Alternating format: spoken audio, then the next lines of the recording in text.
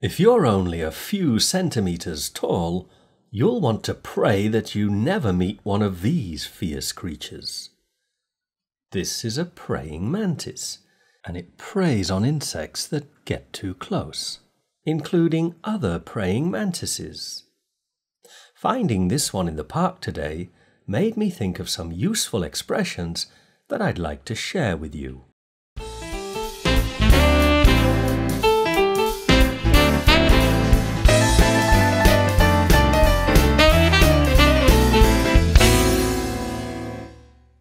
They call these insects praying mantises because of the prayer-like posture they adopt while waiting for a meal to pass by. Its scientific name is Mantis religiosa. It can be easily identified from the black ring spot on the inside of its forelegs. That's forelegs, not forelegs. As you know, all insects have 6 legs. 4 means front, as in forehead, forearm, forefront, and foreleg. Quadrupeds, like horses, have 4 legs.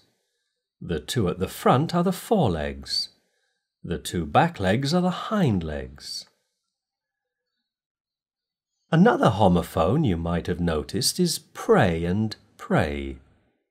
To pray is to make an appeal for help to a higher authority. The higher authority might be your God, a religious object, or a saint.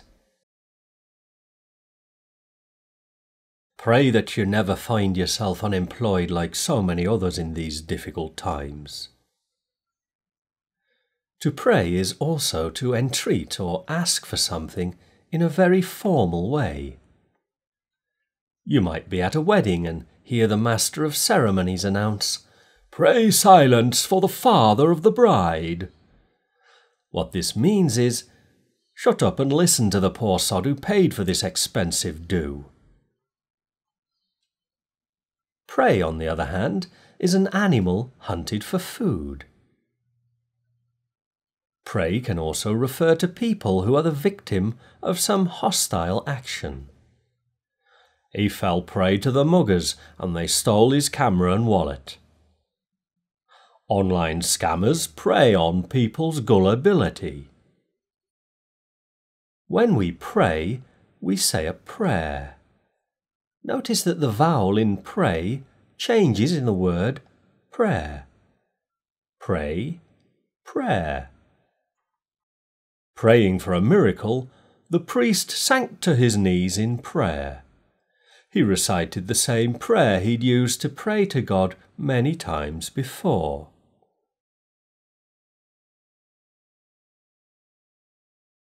The forelegs of the praying mantis are spiked and are designed to grasp their prey securely. Mantises have huge eyes composed of up to 10,000 ommatidia. If you want to know what ommatidia are, check out my video English lesson, Compound Eyes.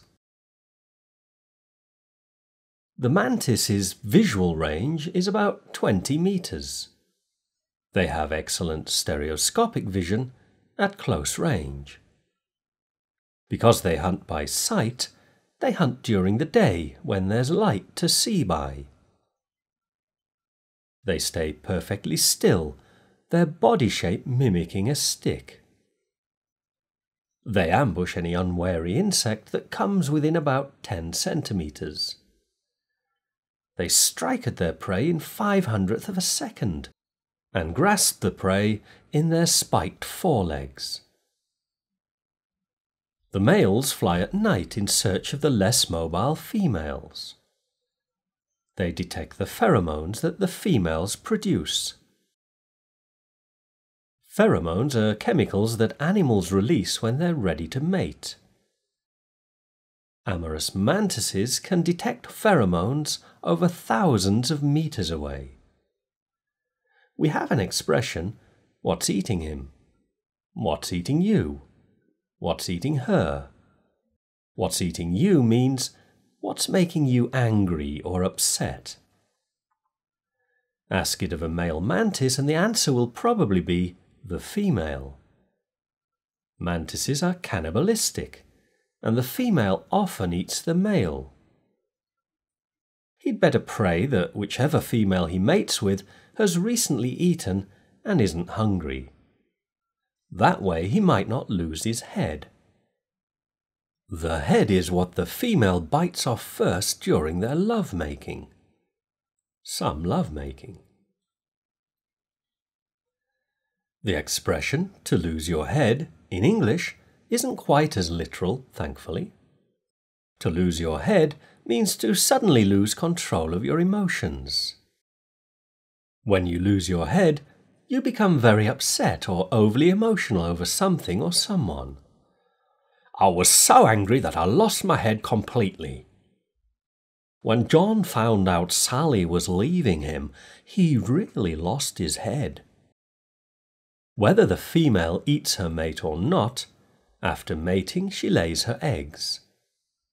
She lays hundreds of eggs in a frothy mass that quickly hardens into a protective case called an ootheca. If he keeps his head, a mantis can expect to live for up to a year. The expression, to keep your head, is the opposite of to lose your head.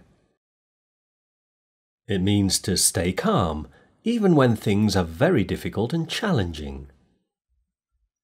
By keeping his head, even when they were down to just one engine, the pilot managed to get back to the airport on a wing and a prayer. On a wing and a prayer means to be just able to do a job, despite being in a very poor condition or poorly prepared. It originated in World War II, when aircraft that were badly damaged were nevertheless able to make it home. We've no funding and a staff of 2, but we managed to operate on a wing and a prayer. Sometimes, however, we're very unlikely to succeed. Then we say that we don't have a prayer. She doesn't have a prayer of passing that exam. She hasn't even read the book. And my final expression is the answer to your prayers. When something is the answer to our prayers, it's exactly what is wanted or needed. When my old computer finally gave up the ghost, right in the middle of an important assignment, I nearly lost my head. I had no money and it was eating me how I could get a replacement and continue my work. Then I discovered I'd won a new laptop in an online competition I'd entered months before. I didn't think I had a prayer of winning, but I did, and it was the answer to my prayers. Pray share this video with your friends online. If it's eating you that you're not making as fast progress in English as you'd like to, you might need the services of a teacher. Visit LinguaSpectrum Plus and find out how I, or the other teachers, can help you achieve the level of English that you want. You might find that online classes with a real teacher may well be the answer to your prayers. Even if you don't decide to take one-to-one classes, you should still do the interactivity that goes with this lesson. My interactivities are almost as good as having a class with me sitting by your side. In the interactivity, I'll help you to master this lesson's new language. Some websites prey on your desire to learn English and charge lots of money for empty promises. All I promise is that at LinguaSpectrum, I share my love of English with you for free, and pray that you'll benefit from my small efforts. I'll have a new video English lesson for you shortly.